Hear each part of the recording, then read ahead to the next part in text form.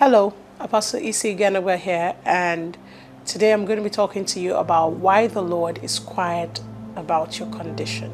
To begin with, I just want to talk about a conversation that I had with the Lord at the beginning of 2023. At the start of 2023, the Lord began to speak to me about what He wanted me to convey to His people.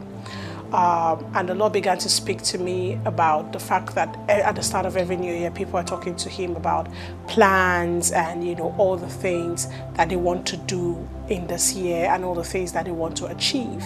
And the Lord began to speak to me about the fact that many times people are eager, to hear new truths. They are eager to hear new things. They are eager for the Lord to tell them about new plans, that He wants to see established on the earth. And God said, say to them, I trusted you last year with dreams and visions.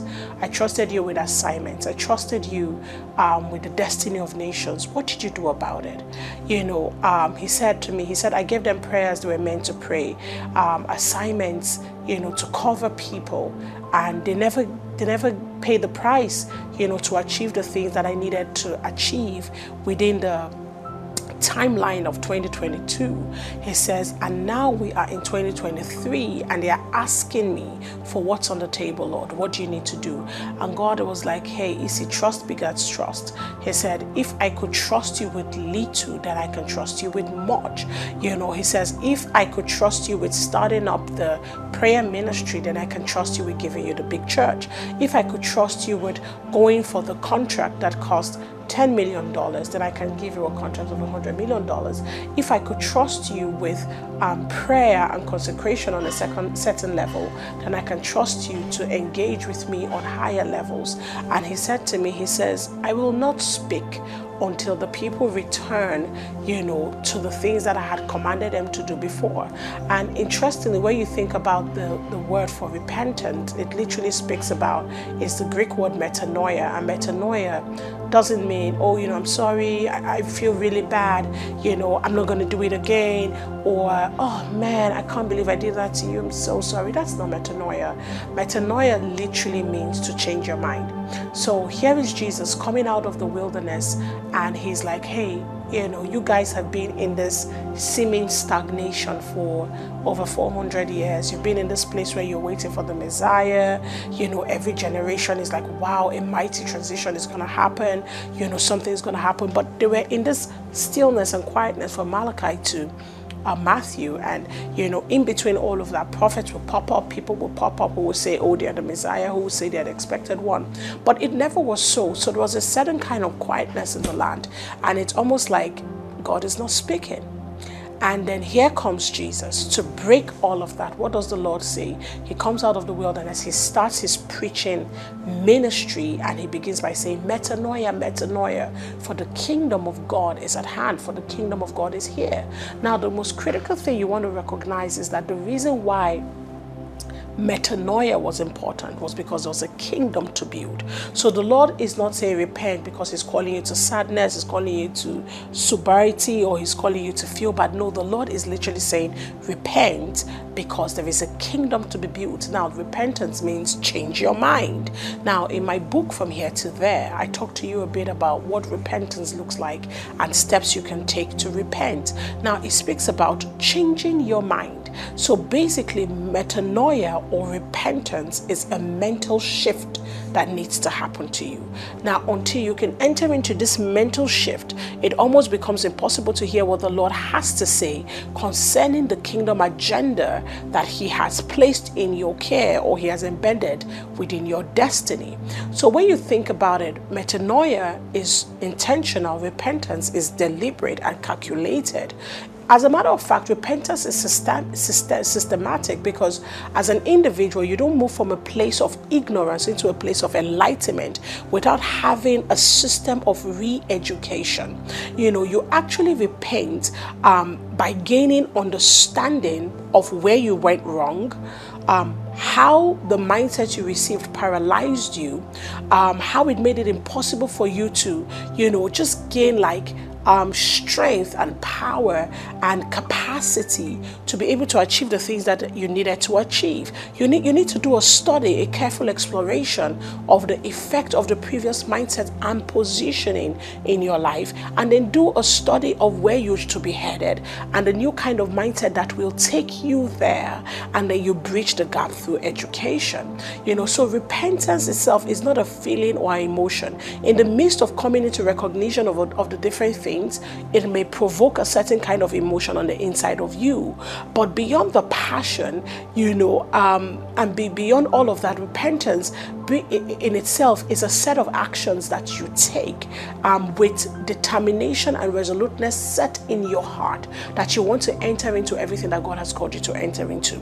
Now, it is within the stream of this passion to move, that is where you then find the capacity to enter into everything that God has called you to enter into. So sometimes the Lord is not actually quiet. Sometimes our minds are just not in the places where we can hear God. Many times the language of the Lord has evolved and metamorphosed into a higher learning system or pattern, but we are still holding on to a previous mindset that makes it impossible for us to interpret God's new way of speaking. So we need to make the transition. We need to make the journey of repentance, because in this year, in the seasons to come, the Lord is birthing builders, and He's causing what He said to me as the great shift to happen. And so the Lord says, hey, I'm shifting people. I'm moving them to different levels. Global shifts, territorial shifts, national shifts, community shifts. They are all going on, but the question is, are you able to recognize the place that your repentance plays in enabling you fall into the stream of the shift, so that you can then lay hold of the blessings and the goodness and the power that is meant to come with the shift? In my book, I talk about how to leverage on shifts, to accomplish and achieve everything that you're meant to do. Now, the way you see a shift is actually dependent on how you have trained your mind to evaluate the changing seasons of the earth or the changing seasons of your world, and your ability to effectively analyze a shift that is occurring is what determines if it is going to give you a vantage position in the season that is approaching. So there are many people who find themselves in national shifts, or they find themselves in shifts happening maybe even in the body of Christ, and they are unable to leverage on the shift, to bring themselves to the next level of promotion, because they do not understand that for the shift to give you leverage, you need to be in a mindset where you can interpret and receive the shift. And in my book, I speak a lot about such shifts and the different categories of the shift. One of the things you want to actually know is that this shifts can occur in maybe the soul realm, the spirit realm, the body realm on an individual level. But the shift can also happen even in a territorial level, a governmental level. But one of the things the Lord said to me is they have to be able to keep their eyes on the turning and the wheel of times and seasons. And He said anybody who is unable to keep their eyes on times and seasons will miss everything that I have for them in this year, because the spirit of deception has already gone ahead to make people believe that it is business as usual. So you want to fight everything that says business as usual, because you see, God, the name of God that He gave to His people, He said, hey, He's Yahweh, and Yahweh is a verb, not a noun. So God is an active, doing, evolving, revealing being. And for you to be able to catch up with the strength of God in each season, you need to recognize that it's not the same revelation of Him that you saw 2 days ago or 2 years ago that you should be expecting this year. His attributes remain the same, but His intentions and His agenda changes with time. So you must be ready to evolve with the Lord. You need to wake up and you need to join the turning, you need to join the movement, And before I go on, I just want you where you are right now, considering what you understand as repentance and considering what you understand as the shift and how the shift can lead you into the place of power for today's agenda. I need you to just take a minute and say, Lord, I repent of everything that you asked me to do in the previous season that I did not do. I repent, Lord. I choose to turn away, from the times that you asked me to give up on the spirit of, or to fight the spirit of lust, to fight pornography, to fight fear, to fight unforgiveness, to deal with the generational curses and spirits that are in my family line. God was pretty specific about some things last year that you did not do. So I want you to or last season, not just last year in terms of the calendar year, but even in the last season, God was pretty specific. So can you just take a moment to say, Lord, I'm sorry. I may have even missed a timeline of manifestation that you set for me in the previous season. I am sorry, my God. I ask that you give me the grace and you give me the capacity to jump into what you need me to do this time, God. And I pray that in your mercy, you open up for me, just wells and gates in the spirit realm, that makes it possible for me to collapse time so that I may be able to enter into the strength of my assignment. In the book that I wrote, From Here to There, I talk about God's redemptive power and how God can redeem time, how God can redeem assignments, and how God can redeem commissions through redeemed instructions. You want to get the book because I believe that there's somebody listening to me right now who you feel like, it's all gone, it's all lost, there's no way I can redeem the things that I have lost in the previous seasons. I need you to know that there's a calibration system in mercy, and mercy has the capacity to bring back to you things that you thought were gone. And God can change the instructions, God can change the rules of engagement, but he can give you the same kind of outcome. So you want to get the book, and in the book I talk about a guide that helps you navigate repentance while jumping into the shift. I need you to think very carefully about all the things you could have achieved and all the places you would be in right now if you had made the necessary moves that God commanded you to make in the previous season. For somebody, it could be a family that you should be having right now, a child or children that you should have right now.